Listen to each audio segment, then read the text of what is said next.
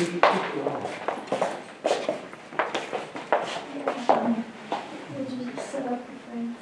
but we have to sit close like this here.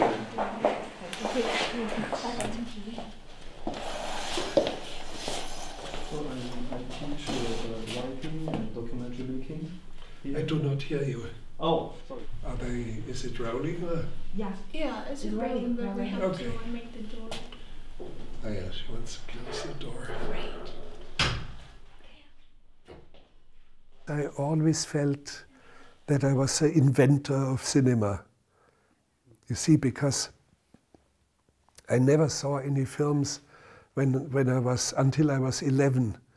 A traveling projectionist came to this little schoolhouse where there were 20 children and showed 2 films, which didn't impress me at all. But until then, I did not even know that cinema existed. This is so dumb. I've never seen anything as dumb as that. Werner, it's pathetic. Either you shoot this shot, or I'm gonna shoot you, okay?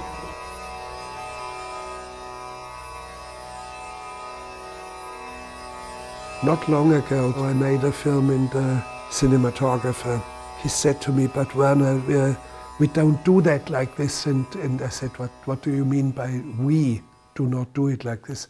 He said, "Nobody does it like this in filmmaking." I said, "Really?"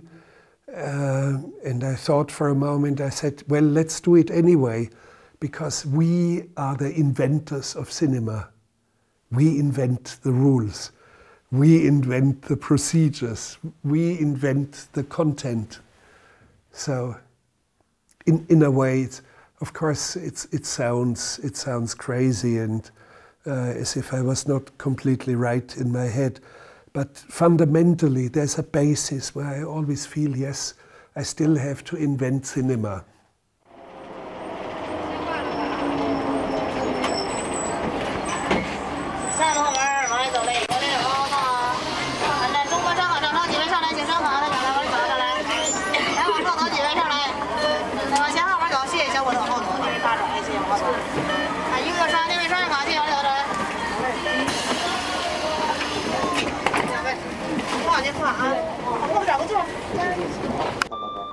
There's only one village, and that's where I grew up.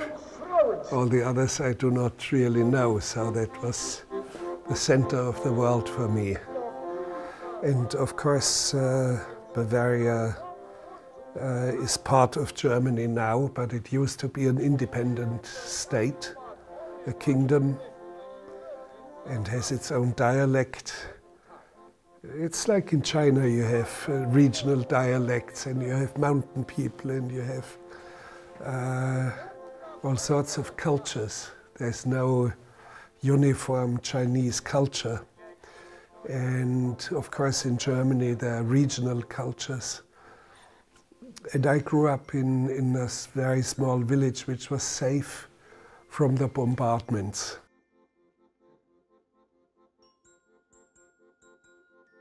I made my first telephone call when I was 17. That's what young people today find very exotic. They cannot understand. Yeah. We had shoes only in winter, but it was a very beautiful childhood, very secluded and really, really good. I was very lucky.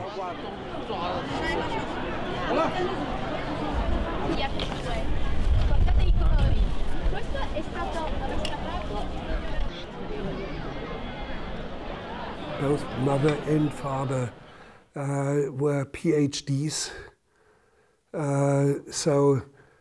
But of course we lived among peasants because we fled when the bombs came down on Munich. The bombs came down when I was only 2 weeks old.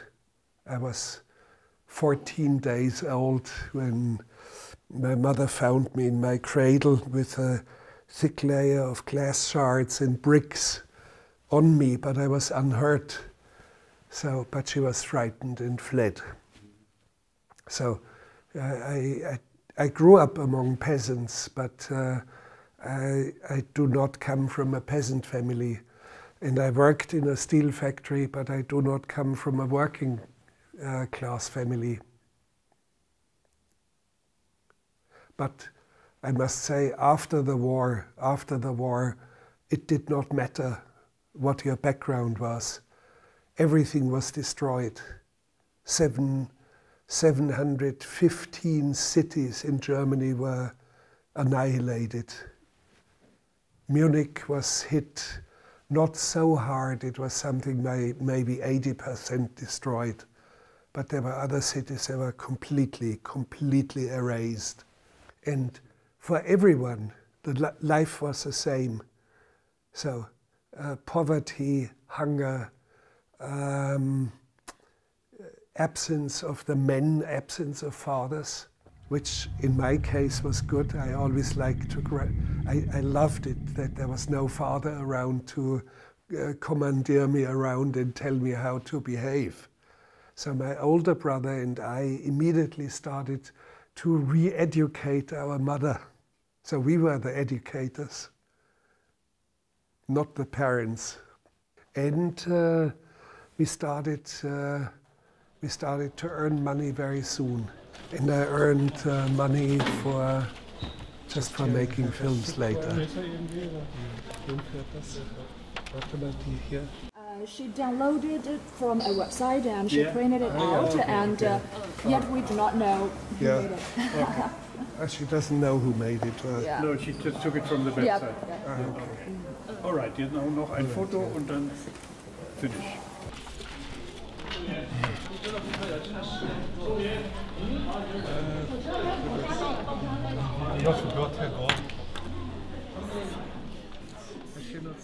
I've seen a feature film in cinemas, which was very well accepted by audiences, and it was shot on a cell phone and edited on a laptop. I always have the feeling, when I started, everybody complained, it's so difficult to make movies, nobody wants to finance my project. I said, finance it yourself. Yeah, how? Just earn the money and then do it.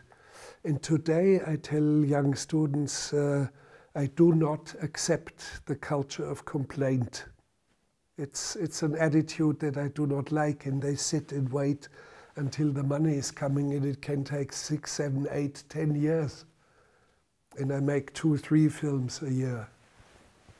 Just go out and take the initiative and do it. Schau mal das an. Cheers. Da, er zuckt nicht mit der Wimper. Der weiß, dass ich jetzt noch nicht zu habe. Weißt du, ich tanze das nämlich. Und heute Abend Du tanzt heute Abend nur da, wo Löwenherz und dann Löwenherz gegen Porzellankin. I believe that it's good to start early, to grow up with your films. It's like with a chess player, you have to play chess at age 5. Or when you play a music instrument, you start early, grow up with it. If you make films, try to start early. And that's why I think film students very often are too long under the shelter of the film school. I always tell students, look out for longer-term survival as a filmmaker. Statistically speaking, as an average, we have 14, 15, 16 years in the profession, and then everybody somehow disappears.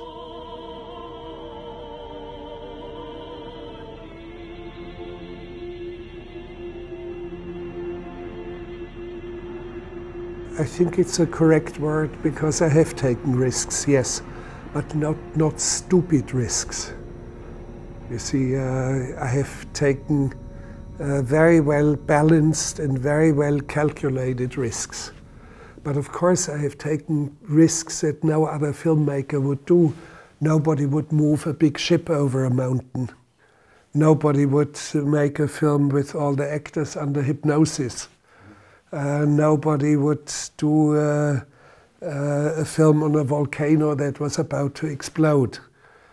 Nobody would make a film in a war zone where they would shoot at you. But you have to be streetwise. You have to be prudent. You see, if I never went out for risks, people think, yeah, I'm seeking risks. No. I'm very, very professional, and I can evaluate risks. And if it is too risky, I do not go into it. If I create a madman like Aguirre, it doesn't mean that I'm mad. So I'm completely sane. You can take my word.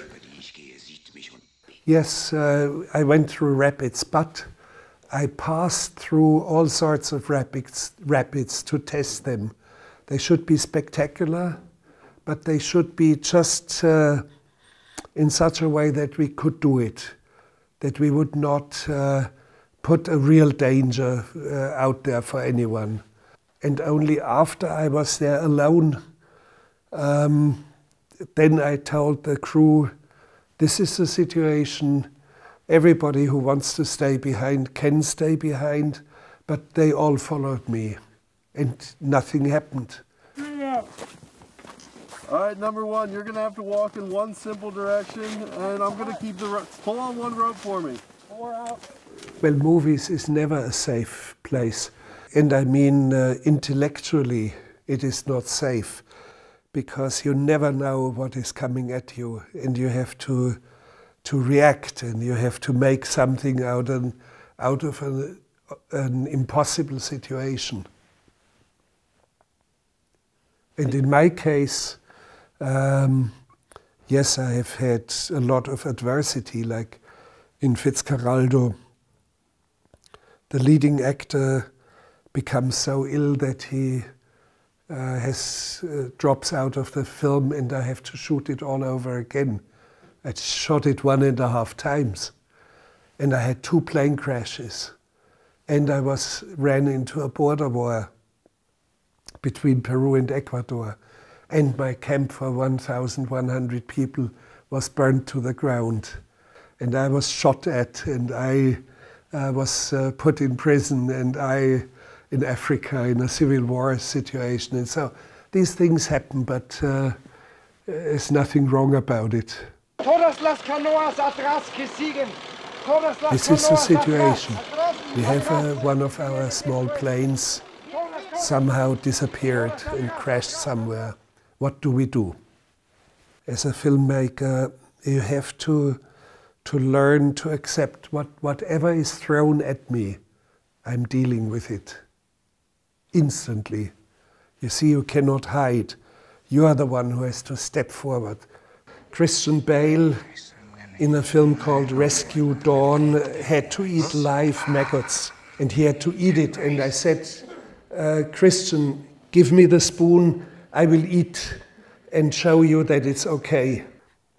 Well, I have sometimes, in a few cases, worked with unconventional actors, but I have worked with the best of the professionals, like Christian Bale or Nicolas Cage or Nicole Kidman, or now Michael Shannon, for example, who is probably the best of his generation, and Donald Sutherland and Kinski and Claudia Cardinale. So I've worked a lot with real, very fine professionals.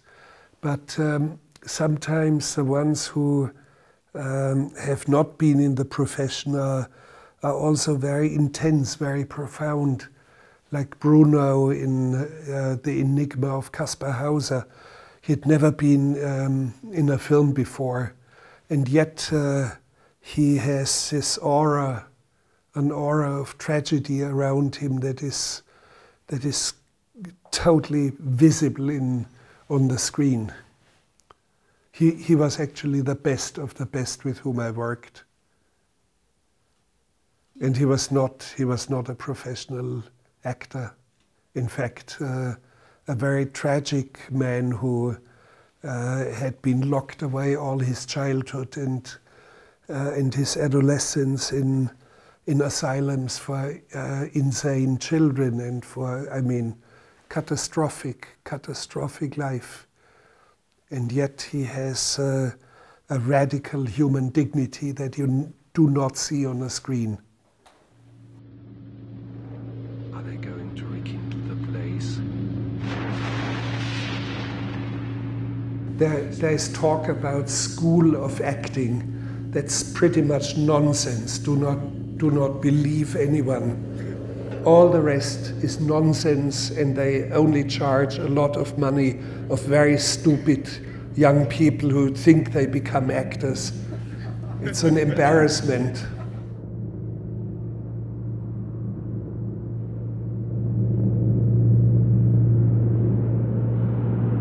Since I see a whole film fairly clearly, I would write a screenplay like in a week.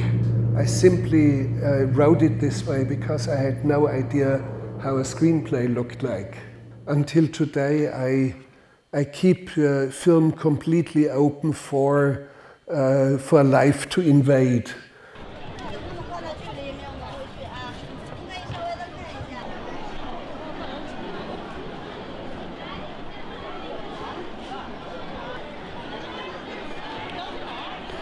All the great Chinese poets did not go to poetry classes. I personally do not believe in screenwriting techniques and screenwriting structures. To describe my fascination about Chinese culture, we would need a week to sit together and look through poetry and look through paintings and look through old characters in Chinese writing. But the same thing I would ask of you, be curious about other world cultures. Don't isolate yourself. Think with the mind of others. See with the eyes of others. That will give you much more clarity for your own vision.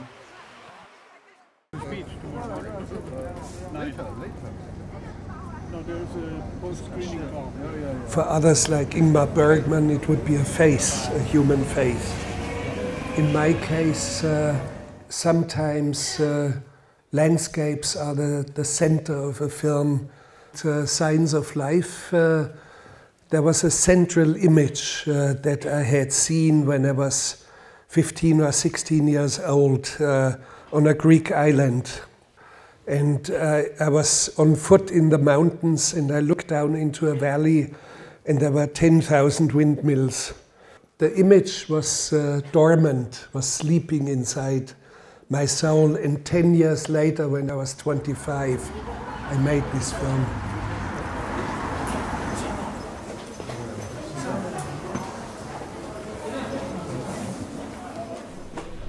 And this has a magnet in it. It probably disturbs the microphone.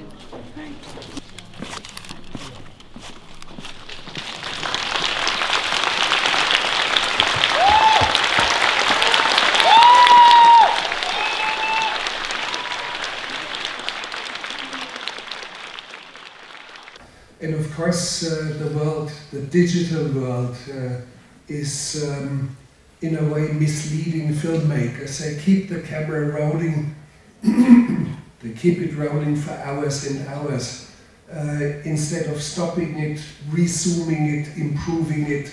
So you should know very well in advance what you are doing. Normally I would look into the daily cash flow. This sounds terribly bureaucratic and uninspired, but because of that, after 50 years I still make films. I would not allow cell phones on my set, not next to the camera. Sounds strange, I do not want to have video playout of what we are filming, because the entire team is distracted by the screens and not focusing on what is going on with the actors, for example. It is also good that you are filming something and you don't know exactly the result, the immediate result. only with a night in between, your footage all of a sudden shows you its real qualities. Just 1 second, I just want to give away the flowers. Can I give it for you? 排队。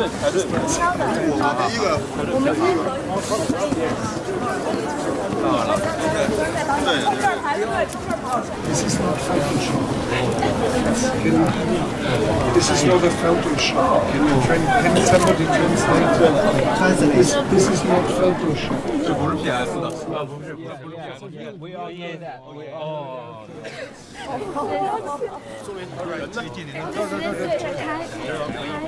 慢，小心，注意一下。不要再割了。Today I can work faster because I'm editing digitally, and I can edit very, very fast, almost as fast as I'm thinking. I'm exaggerating now, but a film like Grizzly Man, which is a big film, almost 2 hours long, and I edited the film in 9 days. And I think colleagues of mine would have edited 9 months, 10 months, 11 months. That I do not like the ultra crisp sort of lenses, and I do not like very much 4K cameras for human faces, for close-up. There's when I see your face, I see your face in totality, and I see it with your interest and your sympathy and your knowledge. I see a composite of a face, but the cameras that are over-precise give you a dermatological report of the skin of somebody. You know what I mean. All of a sudden you see every single impurity and every single little hair in the face, and it's very distracting. I want to see a face in its totality, like, let's say, the Hollywood films in the 1930s or 40s. There was something softer about it, something less precise. So, and I try to make my choice accordingly. And I try to avoid zoom lenses. I do not like zoom lenses because when I'm so fascinated about a situation or about someone, I would not zoom in on your face. I would physically move in with my camera. Physically, I'm so curious that I move in close. That's very good. I keep eating too much. Yeah. It's always coming by and... It's like smart dishes? Yeah. Are we going out? Yeah.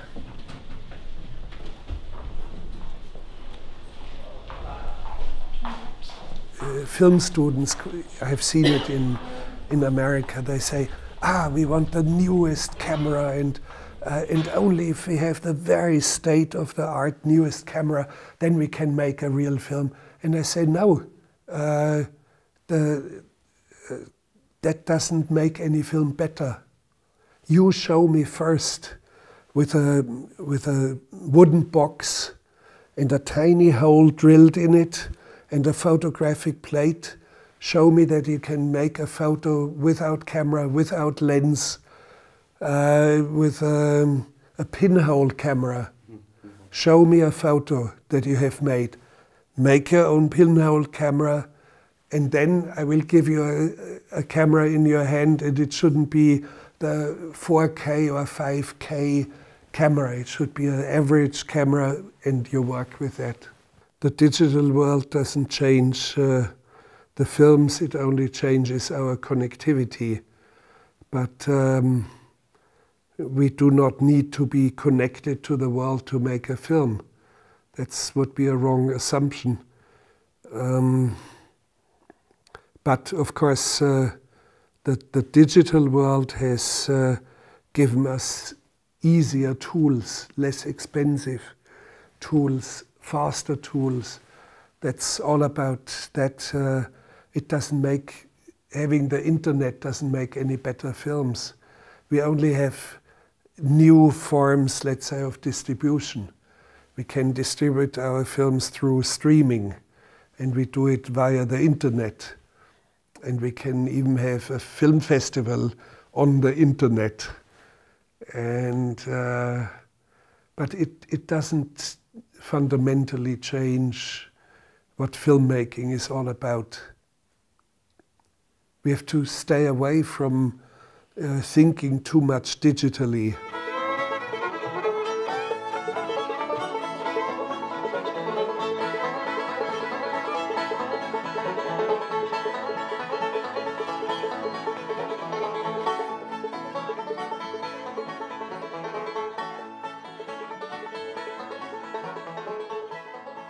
I made a documentary not long ago, a few years ago, about a horrifying murder case where a little girl who was 1.5 years old was murdered in the most horrible form of crime. And when I made the film, by mistake, they kept a few photos of the little girl for me to see, and it was really shocking. What I have seen, nobody should ever be forced to see. Nobody should see what I've seen. But my point is, I woke up in the middle of the night because I heard a loud scream. And it turns out the scream came from me. There was a plan to do more films about some very, very horrifying crimes, and I stopped to do them. There has to be a balance, there has to be an economy. There has to be an economy between life and cinema. I'm careful to see too many connections and exchanges of ideas here and there. It's something that happens very often in film studies. I try to establish connections and cultural similarities here and there, but I do not function like this because in a way I have created my own world. That's quite obvious, you can see that. Until today, for example, I have no cell phone. And I don't like it for cultural reasons. I do not like it. I'm not nostalgic. Or I have traveled on foot. Everybody is going by car. Everybody takes planes. So do I. But the real important things in my life I do on foot. So, for example, if you are in love with a woman and you want to live with her and you want to have a family with her and you want to have children, and let's say she lives far away in, let's say, Urumqi, really far away, you do not make a phone call or you do not send her a Facebook message or so. As a man, you come on foot, 3,000 kilometers, you come on foot, and you ask her, will she marry you? Okay.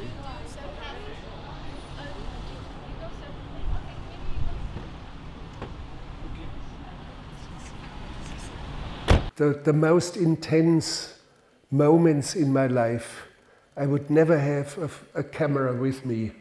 Let's say a photo camera, a video camera.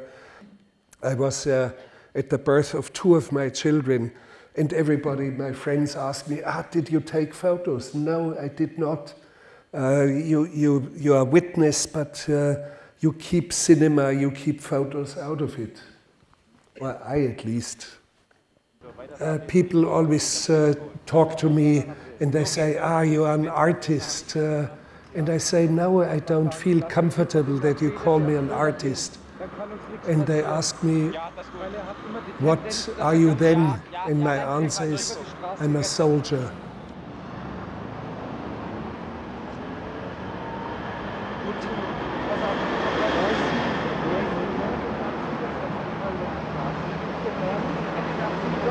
Da gehst du erst rüber. Gell? Gehst du mal hinüber wieder? Und lass dir Zeit. Gell? I have made films since I'm 19. Until today, I do not know what my last film will be. I'm working on 2 films right now. I'm in the middle of it, and which my last one will be, I do not know. Maybe tomorrow they carry me out feet first. That may happen. When we look at our world and when we look at ourselves, we can very quickly understand that we are very fragile. The human beings are very fragile, and we have not been very long here on this planet. It could happen that we disappear fairly soon from this planet, that we'll go extinct. So you? Yeah. But you go back to LA and No, to no. Tokyo now? You go Tomorrow I fly to Tokyo and I start filming. So, Looking forward. okay, Yeah. good night, bye-bye. Good night. Good night. Thing as the most urgent disaster that mankind may face. Okay. The biggest disaster of the human race is if all the batteries run out of every cell phone in the world.